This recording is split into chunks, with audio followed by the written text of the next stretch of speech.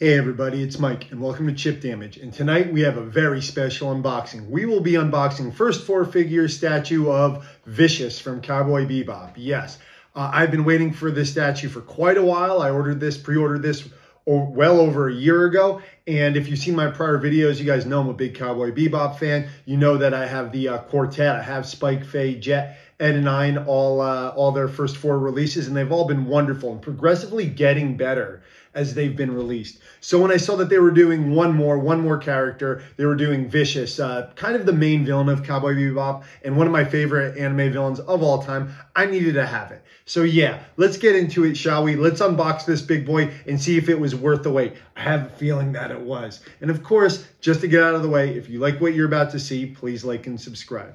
So yeah, Vicious, what can I really say? One of the most badass and iconic anime villains of all time, despite only appearing in 5 episodes of a 26-episode anime.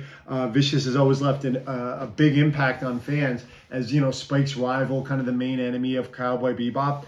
And this figure looks like it's going to live up to the, at least the scale of the prior ones. So to begin, there were 2 versions of this released by First Four Figures, a well-known statue maker of video game and anime characters. There was the standard edition, which was $440 US, and came in an edition size of 500, as in 500 were made. And then there was what you're seeing here, the exclusive website version, which was $460 US, and in a strange turn of events is actually more common than the standard version. There were 750 of these made. And if you're unaware, First Four individually numbers each one of their releases. It looks like I got number 251, as you can see on the back there, for Vicious. And yeah, this is a nice box. I mean, you see what you're going to get right on the front of the box right there. You can see Vicious posed on this side, and you can see the back of one of the poses on the back there where he's holding a dagger, and you can see the other side here. Lovely box. There are some snippets of the Cowboy Bebop anime in the background throughout this, of the credits, of the scenes. Really lovely box. And I'm going to actually have to put this on its side in order to begin this unboxing. And to just to state what the difference between the standard and the regular editions were, like with the prior releases that First Four has done for Cowboy Bebop, it is what the characters are holding in their arms. For this edition in particular, as you saw, Vicious is holding his katana on his side, on his arm there. That is actually an exclusive edition, exclusive as it were. The normal edition only comes with him holding the dagger behind his back. And that just seems strange to me. It seems like Vicious kind of needs his katana. It's kind of like, you know, so associated with him. So I'm glad that they decided to release an edition with the katana, because you got to have it. But it's nice to have options nonetheless. So there was no tape on the front of that. This is a original unboxing, so that just popped open pretty easy. Comes with a little ad for some mobile stuff right there, for like the First Four mobile app. And each one, well, let's get this all out first. Luckily, First Four puts a handle on the styrofoam casing of most of their figures, so usually it's not too hard to pull out of the outer casing, but it is pretty secure, so I'm gonna do this slowly. And it's coming with a little resistance, but it's not too bad. All right, let's flip this. I think it'll be easier to do it on that side. Let's see. Yeah, sizable. This has definitely got some good weight to it.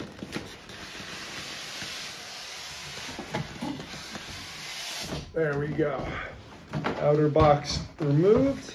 And let's get a look at the styrofoam, because First Four is very big on their quality control. They're on the QC. So every one of them has a individually signed tag on the seal there. This is how all the releases have been, to show like the inspector.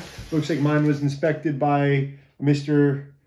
A little hard to say, John Loom. So let's see if John Loom did a good idea. But before we open up the styrofoam, they go all out on these. A little hard to see perhaps on camera, but as you can see there is an embossed kind of image of Vicious right into the styrofoam, which is very, very cool. Leave it right there. Every First Four figure also comes with a registration card, which is what I'm peeling off the back right here. I'm going to cover up the number because you can register these for bonuses on their website, kind of like a certificate of authenticity. These are very cool. They have the consistency of a credit card. Take it out of its plastic sleeve to give you a better look. It is well secured in tape, so give me a moment. Yeah, first four is definitely booming for a reason. They're great. We said there's a number on here that I'm covering up that you could register to get like a discount on your next purchase. It's also, like I said, just a certificate of authenticity, these little credit cards, which are normally, which was posted right here on the front of the styrofoam along with the embossed logo and what you're getting, which is vicious. So yeah, this is going to be cool. All right, I'm going to put that over here. Let's get this big boy on his side. And slowly open this up with a box cutter because there is a ring of tape sealing the two halves of the styrofoam. I'm going to try not to... I like to kind of keep everything intact when I unbox stuff. Like that seal, that signature. Actually, just see if I can remove it with that. Forget it. Looks like that's in there good. I'm not going to be able to save that. And yeah, guys, like this may be my last Cowboy Bebop figure from First Four. I'm just running out of space, and they kind of have the characters that I want out their neck. They did announce one right before this launched of a smaller set of statues of Vicious fighting Spike in their climactic battle from Cowboy Bebop. I'm actually going to skip out on that one because I kind of already have enough Bebop stuff from First Four. And it's out of scale with the others. Unless they release like another character, perhaps like a Julia, I think this will be my final purchase. But I've loved these statues so much. And I'm glad to see Cowboy Bebop getting the love that it deserves, even 20 years after its launch. Oh, all right. And as we slowly open this, just to be safe,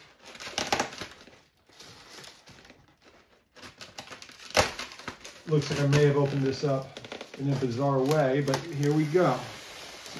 All right, guys. We got a lot to deal with here. This is a lot of styrofoam, and some things I don't want to lift vertically, but let's get started, shall we? All right, I'm going to stand for this. This demands it. Let's get what is definitely the base out of the way first. So everything is pretty wrapped in plastic, but we can tell what it is. Fully removing the plastic and the sheath. We have the base, which says Cowboy Bebop on it right there. We have Vicious, that is written in marker right there, 251. And just like with the prior releases, oh, this is cool. In purple, all around, are little scenes from the anime displaying Vicious, which I adore that little feature. And we're gonna put that base right there, just to keep it safe. And then let's get that main body, shall we? Oh, this is gonna be a big boy. Oh, this looks cool. Before I even put everything together, guys, you can clearly see that it is a slate, it's like a matte black. The gold trim really pops here. This is gonna be cool. This is gonna be very nice. So let's see if I can clearly secure that without much trouble. There's only 1 foot spike into the base, so not too much to work with there, which is good in my eyes. So, all right, that's pretty secure in there. Now, the important part is head. All right, let's see that facial sculpt. Oh, looks great. He looks haggard and tired. The hair, everything came undamaged. You can get a good look at his head, his disembodied head right there. Looking just how Vicious looks. I mean, I think he's supposed to be 27 in this, in the anime, the same age as Spike. Looks like he's 49 with like a lot of miles. But yeah, let's pop that head in, secure that. That is a nice, easy fit. I don't think it's magnetized in. So if I was to flip that upside down, which you really shouldn't, it wouldn't move. But we have 2 arm options as here. But you know what? Let's come to that in a little bit. Very safely secured inside of this, under a lot of tape, a lot of cushioning. I'm going to be very delicate here. So please forgive me for taking my time. This Vicious's bird. It's like a, all right. Let's see what we got here. We have Vicious's bird, sans his head feathers, which I will try to find in this menagerie of stuff. let's see, where are those head feathers? There are many crevices, which I will show later, inside of this. It must be here somewhere. Well, for the time being, let's see how we can get the bird on Vicious's shoulder. I'd feel safer with that because this has a nice quality to it, as you can see, but it does feel somewhat brittle in certain areas, like the beak and feet. Not that they would break easily, and the pegs to hold them are right there. So let's see if we can insert those quickly. On Vicious's shoulders, there are 2 peg holes. Let's see how easy they made this. This might not be the easiest thing in the world to connect. Oh, but it's not too difficult. They made it somewhat easy. Just want to go very slowly for the legs, and we're in. And yet again, I believe it's slightly magnetized. So let's see what else is in here. I believe I found those head feathers. I said there's a lot of tape in these guys, and as I opened it and I pulled the box apart, some pieces went to the left side, some of them went to the right side. Just be wary of that. So you got the 3 head feathers for Vicious's bird. That's a fun thing to say. I don't know what, it's like a mix between a condor, a crow, and a raven. And I believe, looking at the box, the head feathers tilt forward. So this would be the right way to do it. It's just like Vicious just has a bird. He looks like a guy who would have a giant bird just keep him company. It's never really brought up. It blows up in the first appearance of when he kills Mao Yenrai.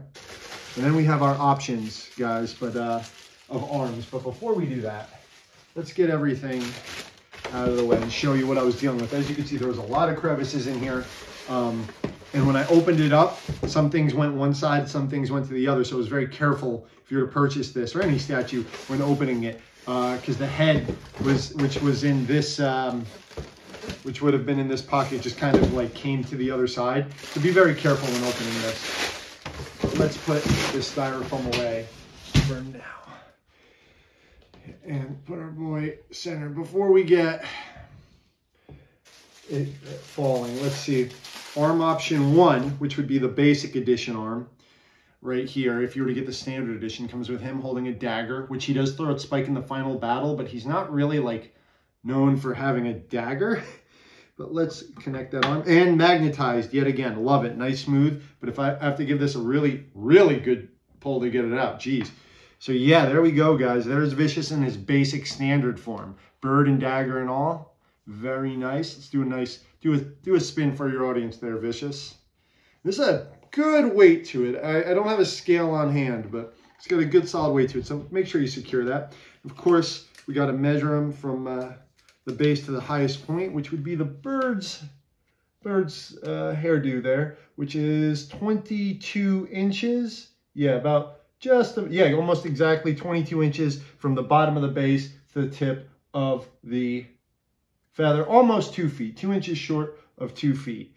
So yeah, we got that. But said we have the exclusive edition. So let's check out that exclusive edition arm. The dagger arm is nice. However, what is Vicious known for? What was one of his motifs that made him stick out in the futuristic space world is his katana, which, this is nice, guys. This looks really nice. As you can see, the sculpt, that katana, the hilt, that looks fantastic. I don't know how this can be the default. The little accoutrement, that little seal there on the katana, so cool. It really made the character stick out. Oh yeah, that's the way. This is how I'll be posing him. This is how. Look at that. That looks so much more right. So yeah, guys, here we go. The final Vicious limited edition website first 4 exclusive Vicious with katana and his crow. And I'll bring that a little closer to the camera for you. But yeah, as you can see, like his tie, his vest underneath, like he's just, this may be my favorite one. The first 4 Bebop statues have all been pretty wonderful. But I definitely noticed a slight increase in quality as time went on. Spike, the first one that came out, was fantastic. But you know, there was room for improvement for sure.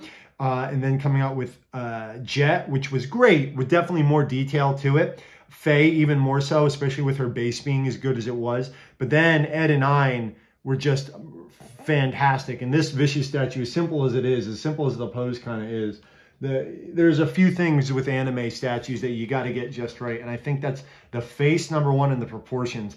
And the face is just nailed on this. Sometimes sculptors have a bad habit of making anime characters look like Western cartoon characters, and I can't stand that. There's a certain proportion of eyes to nose to face, a triangular nose, and sometimes it's hard for artists to hit, but this is just great. I love the detail on the bird's feathers. It is rather beautiful, I must say, that bird.